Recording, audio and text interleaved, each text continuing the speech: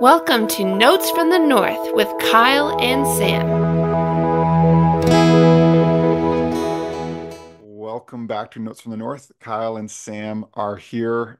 Super Bowl happened yesterday. We're recording a little bit later today. Um, you know what? I'm curious what you thought of the game as a whole. Like again, I think sometimes you come away from Super Bowls and you're like, man, that was a really good game. Sometimes you come away and it's a dud. Yeah, Last night, I think felt like it had moments of it going both of those ways at different points. But yeah. just now, as you sit here Monday, what were your thoughts about that game yesterday? Like I actually enjoyed the game. Like the main criteria for me is of a fun Super Bowl is just that it's close, right? Like I know there's probably a lot of people felt that it wasn't really like a high flying offense. Things were super open, so there to Sam predicted this would happen. That it'd be a bit of a defensive battle, right? So tip of the cap to Sam. You're for getting that one right. But it was a bit of a defensive battle for a good portion. It opened up a bit in the second half, obviously. It was a tight game, right? And it's like there was a lot of really good moments on specials, on defense, a lot of really fun stuff there. And then obviously there's, mistakes. You think of the major one from San Francisco where it goes off, the blocker's ankle kind of creates that, um, I don't know, kind of frenzied scenario. And then, of course, Kansas City scores. And you kind of think, and the margin is that small. When you're facing Kansas City, the margin is that small, man. And you make that small mistake, and of course they capitalize. And then you miss your PAT, and of course they capitalize because it would have been a 4 point lead right at the end, and then instead of a 3 point lead, they kicked the field goal, tied the game, sent it to overtime. So there's these moments, and then in overtime, you're down near the goal line, you run the ball, and then there's a Brock Purdy incompletion, and you kind of settle for a field goal. Which in that moment you have to take the points, you have to get the field goal. But what's the line about if you're coming for the king, you best not miss, right? Or however the line goes. If you're really trying to take down the king, you can't miss, right? Because if you do miss, you're in a world of trouble. And that's basically how it went. I mean, they had their chances and they didn't take down the king, and then the king went down and scored, won the game. And so I actually thought it was a relatively exciting game. I mean, Yeah, you walk off in overtime in the Super Bowl. That's pretty exciting, right? I mean, I think a lot of people are disappointed as the Chiefs just because they have kind of become like the Patriots now in a sense. But I don't know. What do you think? yeah, no, like again, I think it felt a little bit slow at the start, and there, like you Yeah, said, it was a bit of a defensive battle. It did feel like until that turnover on special teams yep, that huge, Kansas City just huge. wasn't going, and then it was like, oh, okay, Yep, where yep, we woke up a little bit. It's time to go. yep. Yeah, like it was a fun game. Like you said, it goes to overtime. It was close. You had moments. Hmm. Certainly, I know I had predicted Kansas City. Thanks for mentioning that. I wasn't going to. You Um, know, it's you predicted Kansas City, and not just Kansas City, but that would be a bit of a defensive grudge match. and So even like kind of like the feel of the game, you kind of were on that one as well. yeah, and Taylor Swift and the You number got the of Taylor Swift appearances. component wrong. Um, man, You uh, you get that wrong, I think. sorry, You got the Taylor Swift part wrong, didn't you? how? Didn't you say four times on the screen for her? No, no. You said four. I said six. Go back and re-listen. Interesting. Well, this is some Go controversy. back go back and re-listen. Interesting. Because Really my whole thing was Taylor Swift six times, and that's going to mirror San Francisco's 6 point win. interesting. Go Well, go ahead. I Go ahead. re- I remember it differently. Too bad. Too bad we have recordings that Yeah, that's right. works. Exactly. Yeah, that's right. We could actually settle this debate. There is Um, evidence. Okay. Well, yep. I was feeling really good. Now I'm just feeling somewhat good. But So, regardless, was a good game. Uh, mhm, was fun. Again, certainly some interesting piece to talk about. We might talk about a yep. little bit more at other points. I'm curious for this though. Hmm. Halftime show, 1 out of 10. What do you give it? Six. It's fine. Yeah. I don't. I know some of Usher's music. I don't care about Usher's music. It's fine. I don't know. I don't know where you, Yeah. Alicia Keys. She's an amazing singer. She's probably the best part. Yeah. Like she's got a beautiful voice, obviously. I don't know. What do you think? Did you enjoy halftime show? You know what? I was watching. I was like, this isn't for me. Yeah, it's But it was good enough. Again, I was gonna say six as well. Um, I did find the yeah. choreography with the roller skating. I was pretty impressed with that. That was Yeah. The roller skating was a curveball for me. I didn't anticipate the roller skating. it was So, I enjoyed that part. all right, good And enough. so yeah, certainly was a good game. And I think at the end of the day, you see two really good teams. Uh, Hmm. and I think one of Hmm. the things that we specialize in is how do we make everything about the Vikings? Because that's kind of what we're doing. And so I guess this team we're focused on. As you Hmm. think about the Vikings, and you think about those two teams last night, I Yeah. guess maybe one of the questions I have is that which team is it easier for the Vikings to kind of replicate? Because I think as you look at both those teams, it certainly feels like, okay, you're several pieces away Yep. from this, but you'd see as Yep. you're watching last night, okay, like these are two ways that you can win. Yep. Uh, Yep. again, you look at San Francisco, and we've talked about it, just edge rushers coming out of the wazoo. Yeah. Yep. They Yep. put a lot of pressure on. They had a Yeah. lot of stars And around. Bosa was excellent. He Yeah, was just in Mahomes' lap the whole night. Bosa was tremendous. And I mean, like they had plays from other guys in the D line, but the edge rushers showed out. yeah. Uh, and you know, at Kansas City, you've obviously Patrick Mahomes, but uh, and you got your Travis Kelce's, uh, and you've got some real studs on the defensive end. Yeah. But yeah, I guess I'm curious. Like again, I don't think that you try and replicate exactly what teams are doing, Hmm. but Hmm. I guess a little bit of where do the Vikings go from here, considering you know what that's what Hmm. you need to win. Yeah.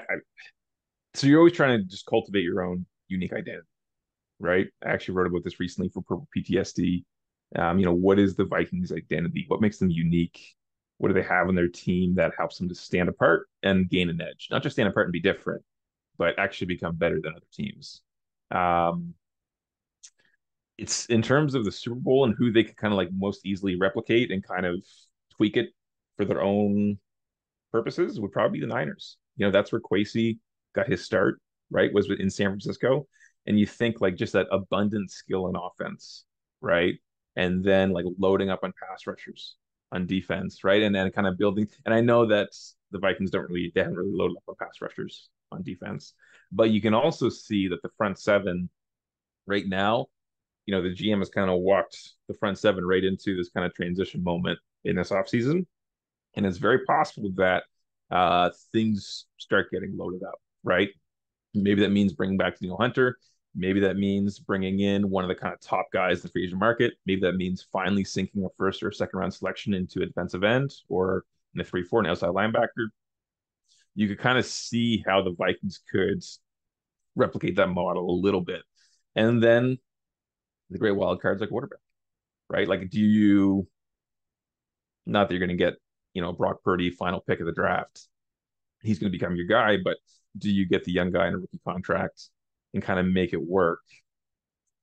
The concern a little bit is just that that's what Philly did 2 years ago. Rookie quarterback contract, a loaded roster, including abundant skill on offense and tremendous pass rushers.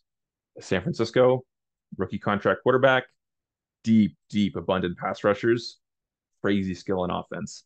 And in each instance, it wasn't good enough to take down Kansas City, right? So that's not to say that therefore this is a horrible model. It can never win. Don't do it because Patrick Mahomes is just going to beat you anyhow.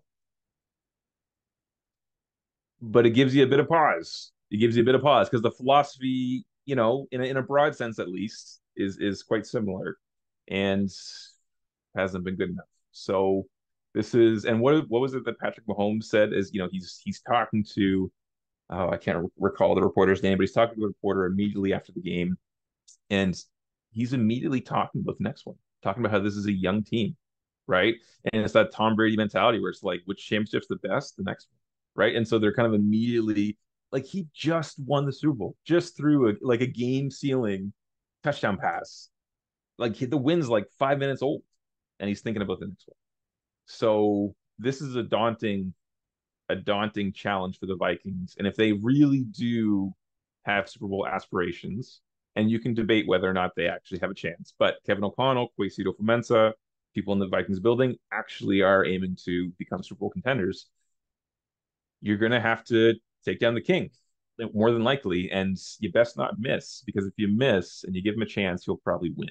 So San Francisco is the short answer, Yeah. but it's there are questions there, right?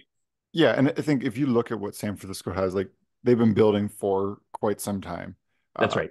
to get That's right. there. Se And I think several years. That's right. like so like by mentioning it's not about how the Vikings win uh the Super Bowl next year, but what Right. like, you are building something. And like you said, Kwesi Yep. Mensa has been building slowly towards this, it's had a Yep. couple of years. Yep. But it is okay, what are those pieces you're starting to put in? And like you said, if it Yep. is a first or second round pick on an edge rusher, Yep. like those that could be one piece of having that formidable front seven. Yep. Um, Exactly. just to touch on Yep. the piece that you talked about a little bit with quarterback. So I know Dustin Mm-hmm. Baker had tweeted out just mentioning that 9 of the last 10 Super Bowls, a QB not on a rookie deal has guided his team to the Super Bowl win. Mm-hmm. So like you Mm-hmm. said, not impossible, but certainly has not been this recipe for Super Bowl wins that sometimes it seems like it's made out to be. Which two QBs would dominate that? Tom Brady, Patrick Mahomes. They would represent a major portion of that. Yeah. Matthew Stafford, you think of him getting his, like there are it's not just those two, but that is a stat that's pretty weighed down by two historically great Hall of Fame QBs, which is Yeah. fine. Like that's Yep. like that doesn't necessarily nullify his point, but it's worth noting we're talking about two guys are a major part of that. Yeah. I'm trying to do the math in my head. I think it's at least six, if not seven, of Tom Brady I, and I'd Mahomes. have to Mahomes is look, three. and I think I'm I not think sure. Brady What I was think Mahomes Brady on his has. rookie deal when he won his first Super Bowl? I have to look it up. Oh, that's a good question. It was close, Yeah. close. Well, we can someone can look into that. We can look Yeah, into yeah. it. There you go. Maybe I can do it, but good. Well, maybe just to shift a little bit to Vikings news. I think again, there's lots of conversation. The quarterback position continues to uh, be a topic of discussion. But one of the Hmm. quotes that really caught my eye this week was Justin Jefferson went on a podcast, the Mad Dog Sports Radio, talking with Adam, again, Shine or Sheen. I'm not sure exactly how to pronounce the last name, but he talked about again, the phrase that really caught people's eye was this idea of breaking the bank. Hmm. Um, Hmm. in terms of his next contract. I know one of the other quotes, one of the pieces was talking about even just as you think about the Vikings, he's talked about kind of it feels like he's put the ball in the Vikings court about the Vikings will do what they need to do to have me in the building. Hmm. Um, Hmm. Hmm. time will tell. Lots of things that again, if you are a skeptic or a pessimist, you might look at that and be a little bit Hmm. concerned coming out of that interview. What are your thoughts as you read what he was saying or maybe listened, but what are your thoughts in terms of kind of even just this transition? Because I know even as recent as last summer, there was some conversations where it felt like Jefferson was Hmm. like, well, it's not all about the money. Yep. And Yep. then this idea of breaking the bank feels a little bit like the tune has changed. Yeah. Maybe to a certain extent. And I mean, people are allowed to change their minds, and people can go close to a year, like say Justin Jefferson, and maybe his thinking has evolved a little bit, right? That's fine too.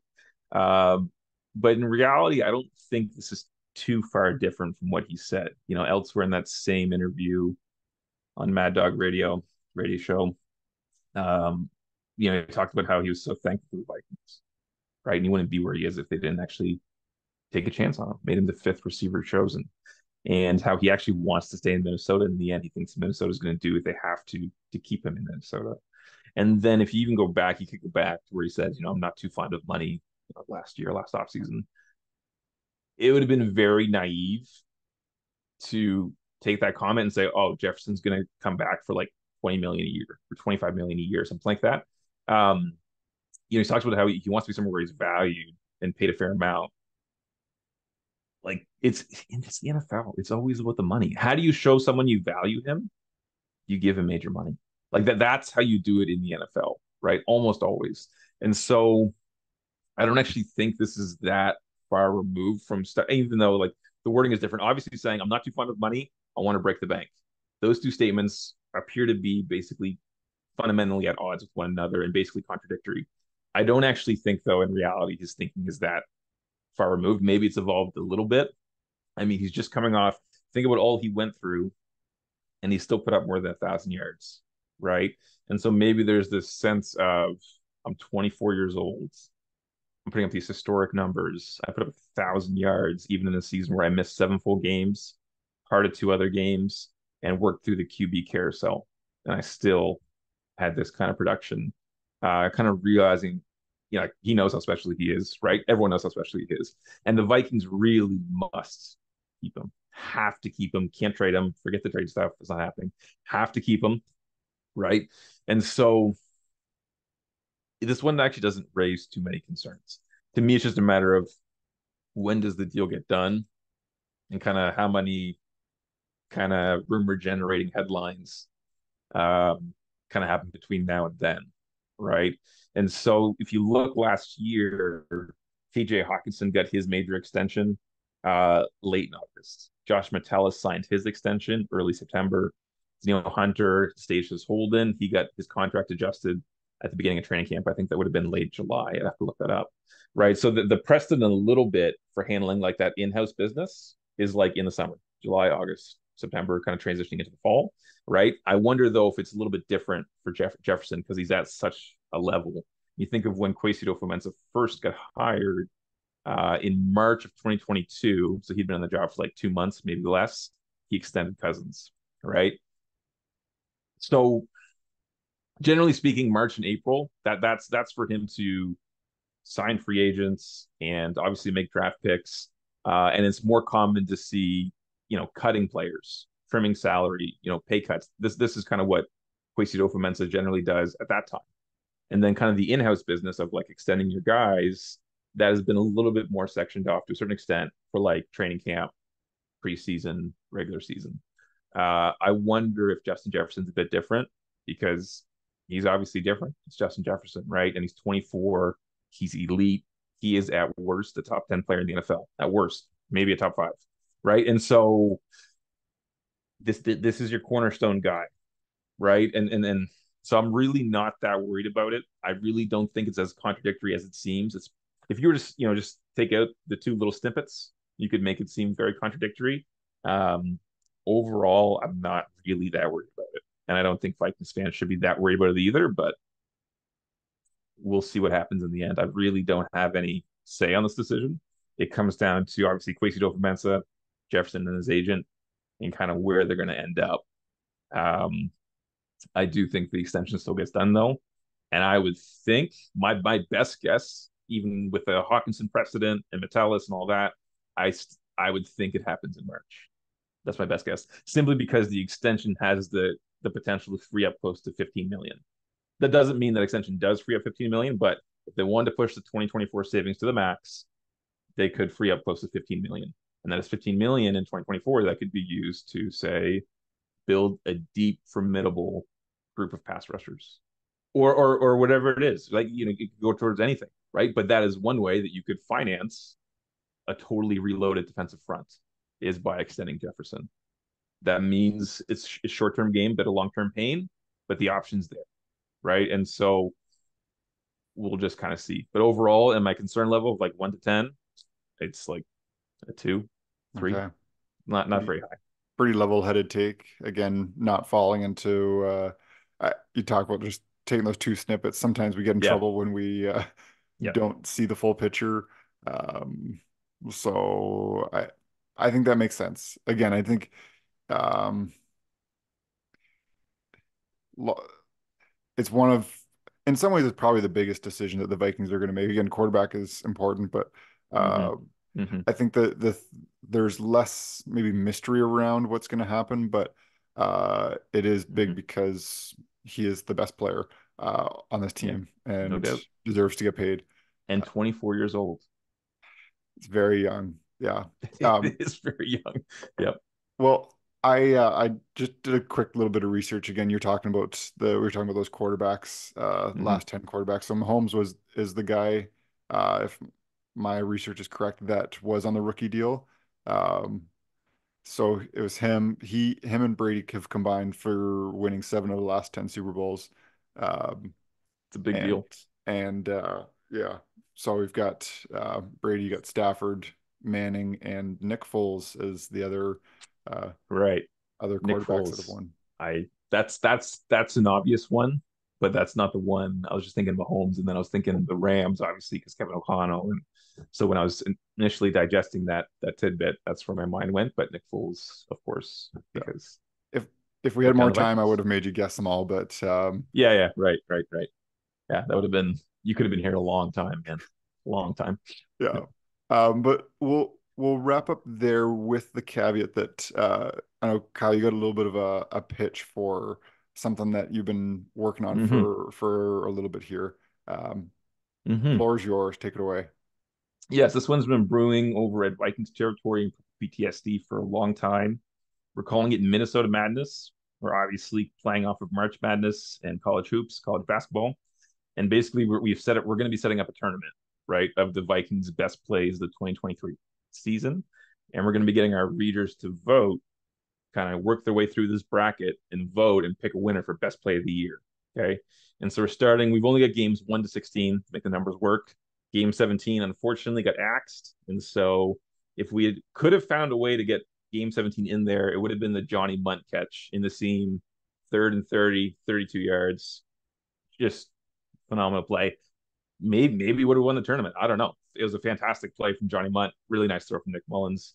That play ended up getting axed, unfortunately. So we have 16 games and a representative play for each game. Tried to get a broad range of players. There's only one sort of repeat player. And so, because you could easily do like 16 amazing plays with like just Dobbs, Jefferson, Addison. Like you could have easily just gotten bogged down by like 3 or 4 guys and had a totally legitimate best plays bracket. But we tried to spread the love.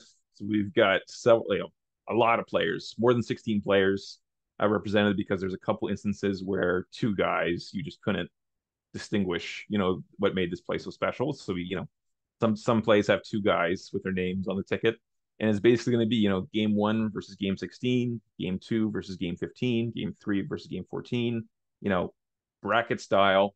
Go through, watch the clips, make your vote, and we're going to tally up the votes across the 2 sites. Going to add them all together from VT and PTSD, and we're go from there, right? So we start at 16. We have 1 versus 16 and so on and so forth. Who gets more votes, they survive and go on to the next round. And so we go from 16 to 18, 18 to 4, 4 to 2, and 2 to 1. And when we have the winner, this is going to be announced on Friday, March 15th. We're then going to make a donation as a company to the Vikings Foundation in hopes of sending it along to the youth kind of football branch of that. They do different things in the Vikings Foundation, but the kind of thinking is that we would try to reinvest in the game a little bit. And so we're going to be sending along $1,600, 1,600, as a way of mirroring the amount of plays that we began with. So $1,600, 16 plays where we started. And so that's going to be starting. So the announcement came out today, live on both sites. Friday, March 16th is when that first round gets going, full 16 plays. So hop over to Vikings territory for PTSD.com. I believe they're going live at 8 a.m. on each site. That's the plan at least, right? So we'll see if anything needs to get adjusted. But the plan is Friday, March 16th, 8 a.m. VT and or Purple PTSD. Go through, watch the clips, relive some great moments, cast your vote, try to determine which play is the best, and in the end, we'll be making our donation in honor of that player who's responsible for the play. Okay. Very cool. Very cool. Um, I was thinking about the decision to axe a game, and I was thinking that maybe that Raiders game could have been axed. Um, Well, I mean, But You'll have to tune in, Sam, and see which play we chose from the that Raiders game. that's true because again, I was thinking that game just kind of got washed from my brain. But maybe there is a play that I'm forgetting that happened there that was special. So uh, Have to yeah, see. be sure to check out that and go vote. So good. Well, we'll wrap up there. Maybe I can make a little bit of a programming note now. I think we're Hmm. coming to I think a little bit of a spot where we know that things are going to be quiet. So it's going to be pretty Hmm. quiet from us from the rest of February. We're planning to have one more episode with a guest that should come out within the next week. But other than that, we'll be back in March. So again, be sure to check Hmm. out that episode as long as everything continues to go well. That's when we'll do that. But then we'll take a little break till March. So um, just so that people are aware, come back. We'll make sure to be posting on different sites when podcasts are live. But appreciate everyone listening. Hope everyone had a good week, and we'll be back with our guest episode next. Take care, everyone. Have a good week. Bye.